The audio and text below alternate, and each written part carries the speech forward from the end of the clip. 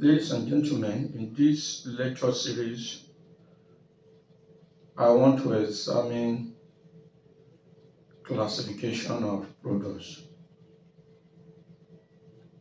Products have two major classifications: consumer products and industrial products.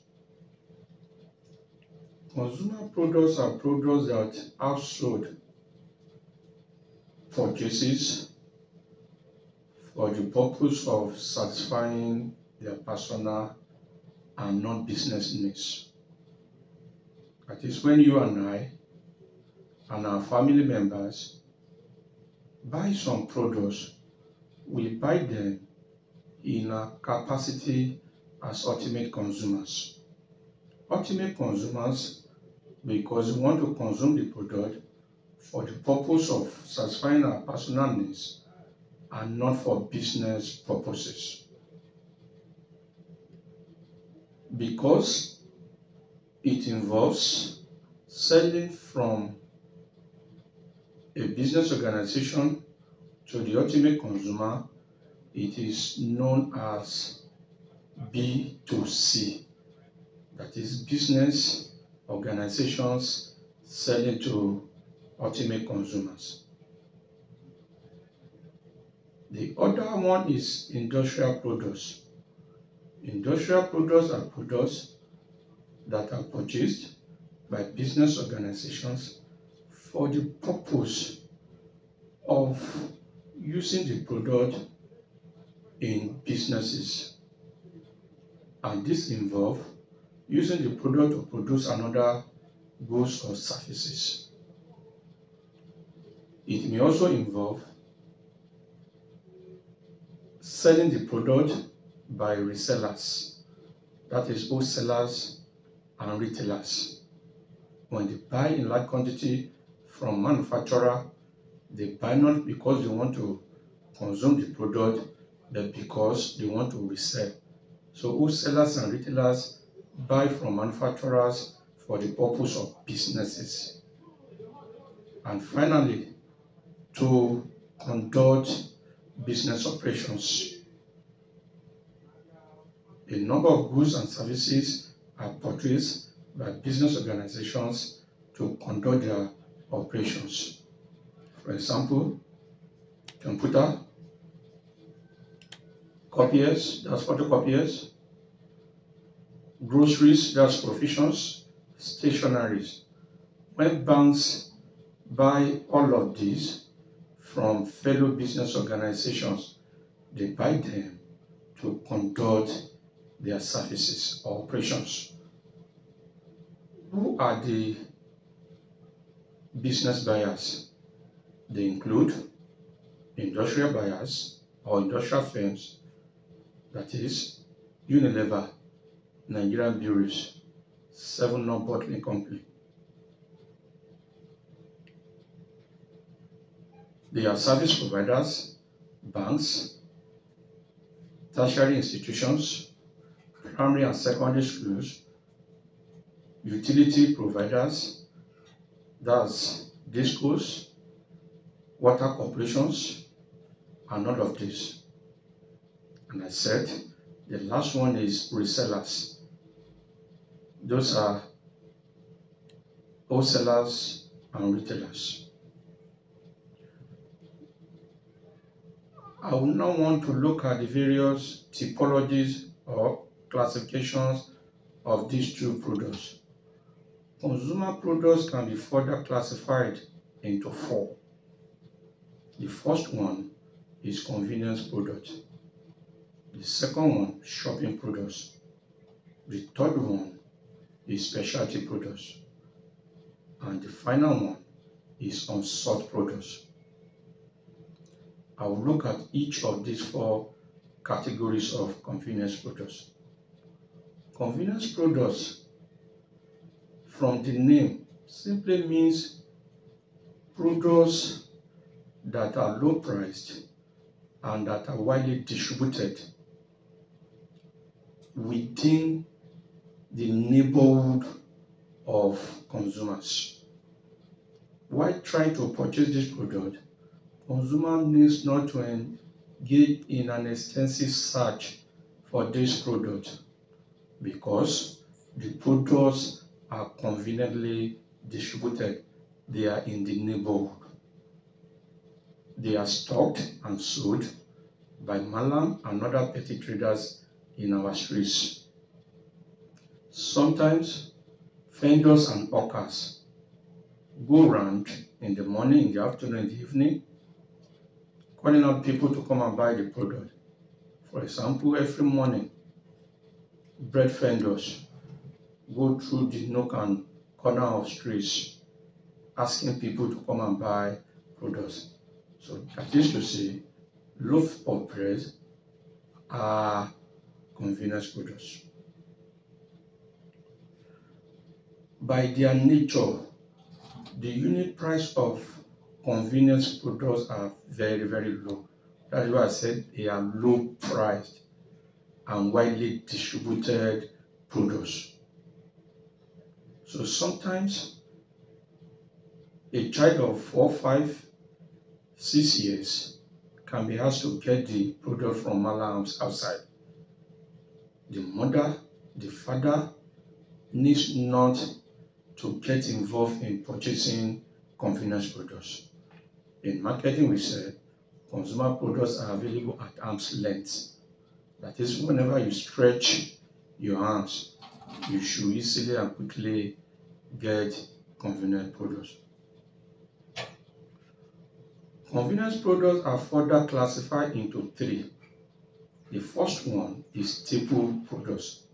Staple products are those products that consumers readily plan for whenever they are going to stores to make purchases. They drop a long list of items that are required when they get to the store. So this is why it is staple.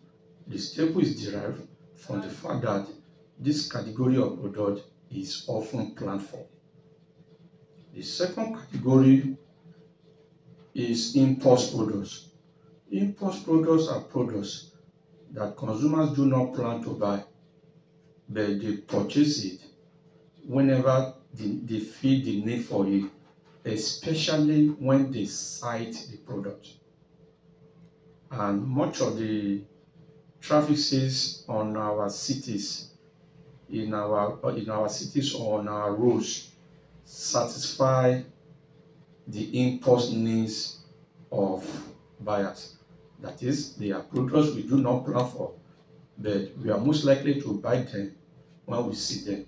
For example, in the traffic, we see very cold, chilling bottled water or soft drink.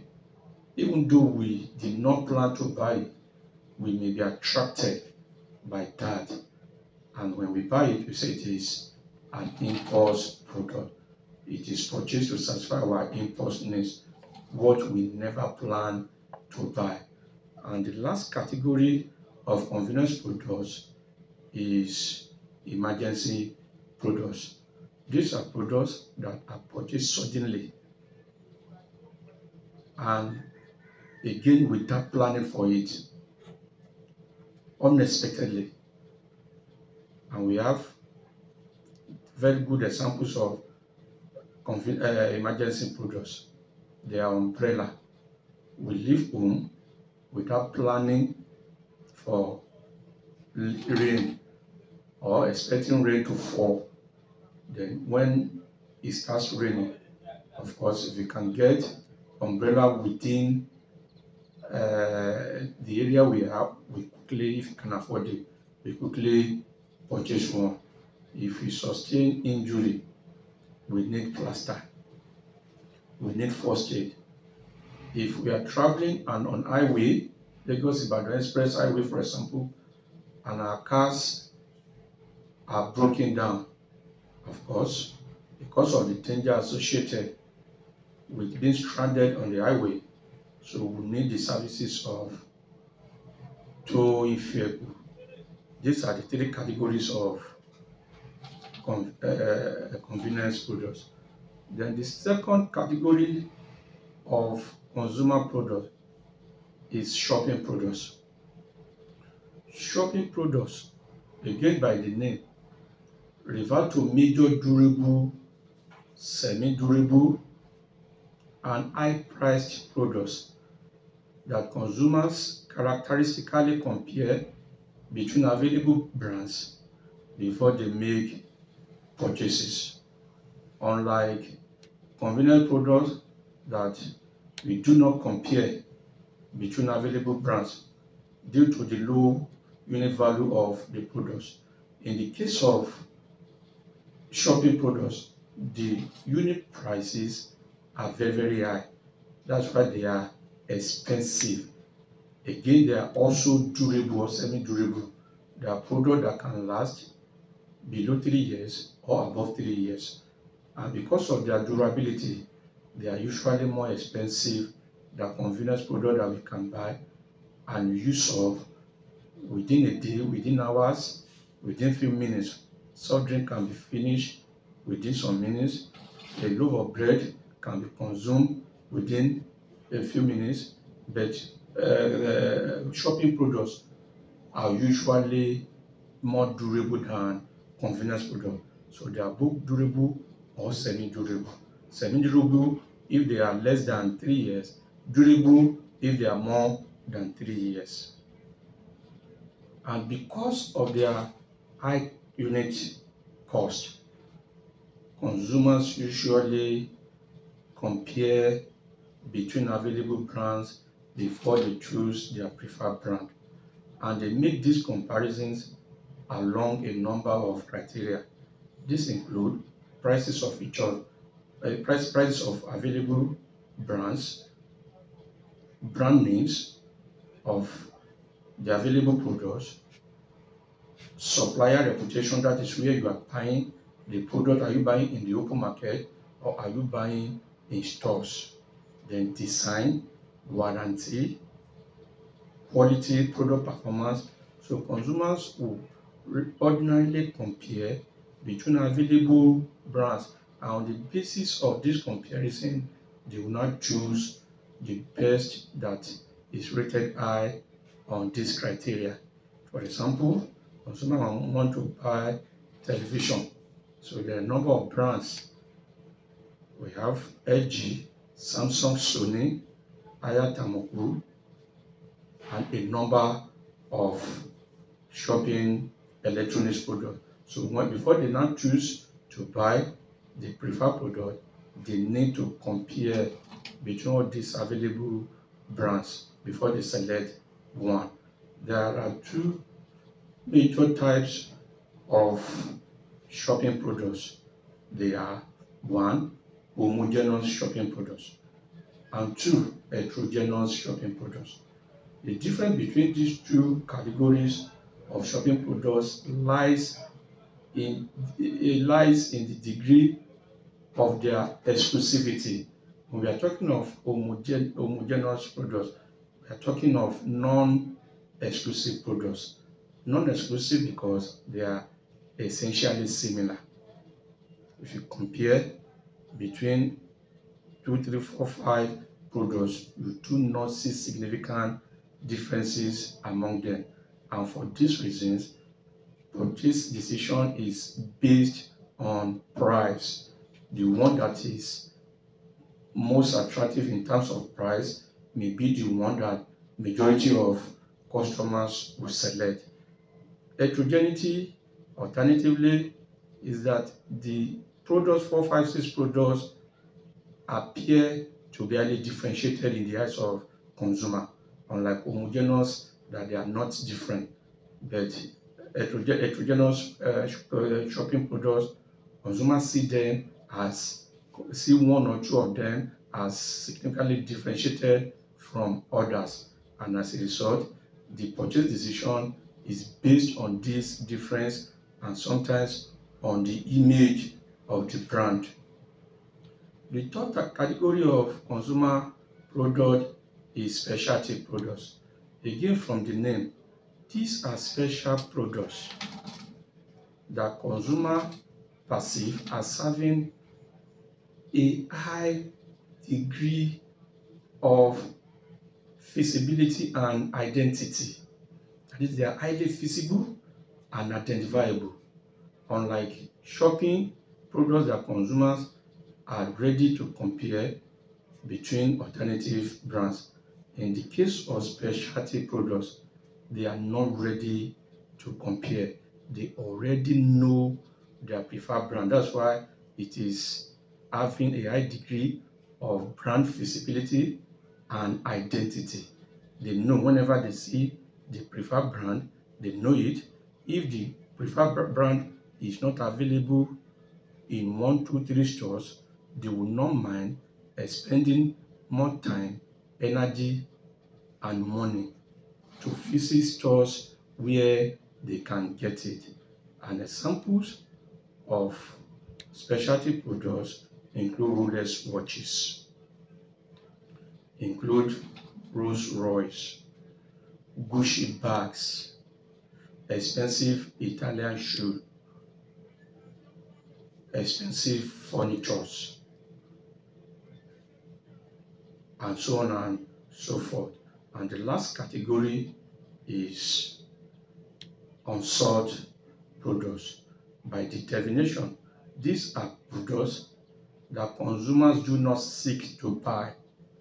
They do not seek to buy either because they are not aware that the product is in the market, or alternatively, where they are aware that the product is in the market, they are still not interested in buying the product. Unsought products can be further classified into two. The first one is regularly unsought products. The second one is newly unsought products.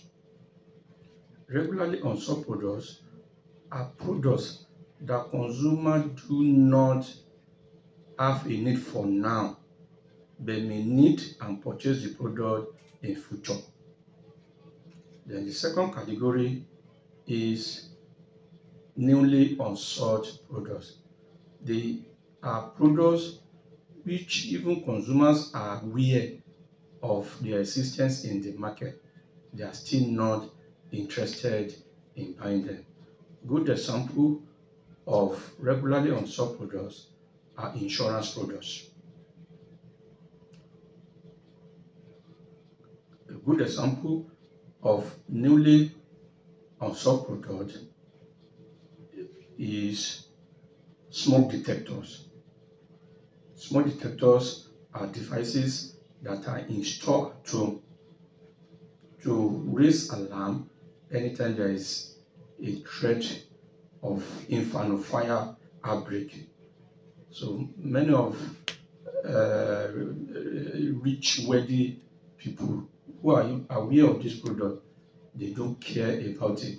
They don't seek to buy it. Thank you for watching.